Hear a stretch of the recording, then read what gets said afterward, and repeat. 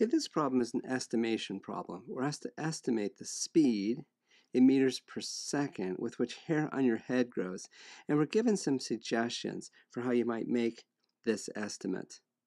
So let's go ahead and strategize. How are we going to set up this problem? Okay, the first piece of the puzzle is that we need to figure out an estimate for how quickly your hair grows. And if you're me, I cut my hair about once a year, and if you've ever seen the pre-lecture videos, you'll understand that makes some sense. And in 1 year, my hair grows by about 8 inches, okay? And we can actually express that as the speed because the speed is just a distance divided by a time. And so the distance is 8 inches, and the time is 1 year.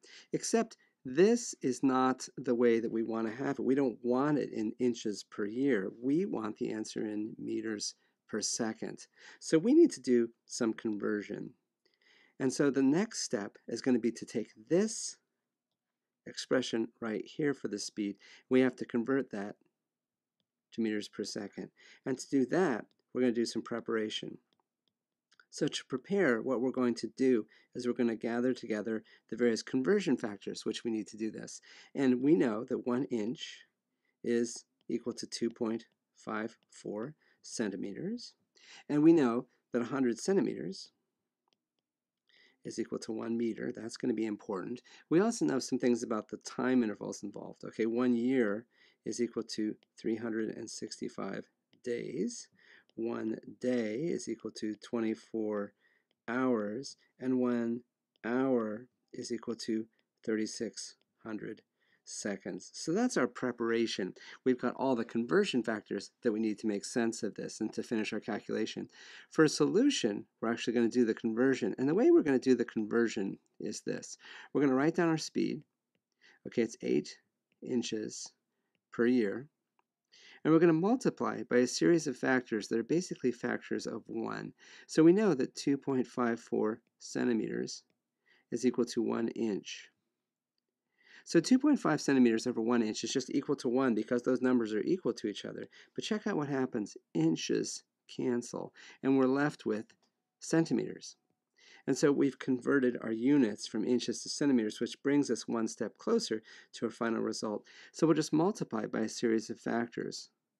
So we'll have 1 meter is equal to 100 centimeters, and we know that 1 year is equal to 365 days, and we know that 1 day is equal to 24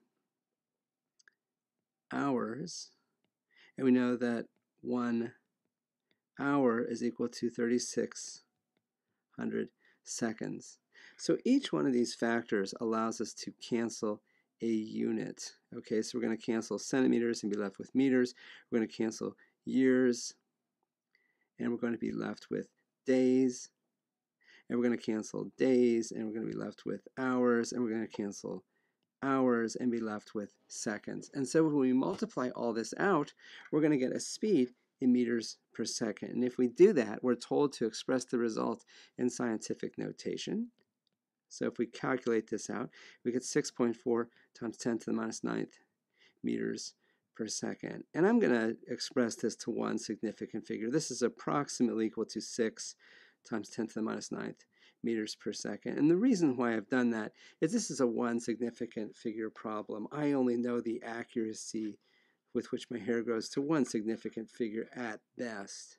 And so there's no point to claim two significant figures for a result. So this is about as accurate as we can claim. Let's assess and see if this answer makes sense. So we get 6 times 10 to the minus 9th meters per second. That's 6 nanometers per second. And I expect the speed to be very slow. I can't just sit there and watch it grow. It takes a year for it to add up to anything noticeable enough that I feel the need to go to the barber. And so my final result is reasonable. We expect a slow speed, and that is exactly what we got.